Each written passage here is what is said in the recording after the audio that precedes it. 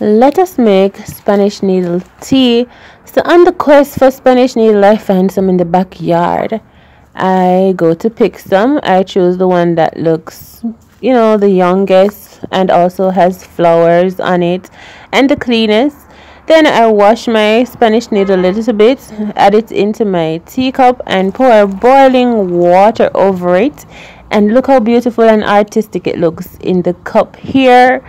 Then I cover this with a foil and allow it to seep so all the natural nutrients get into the water itself.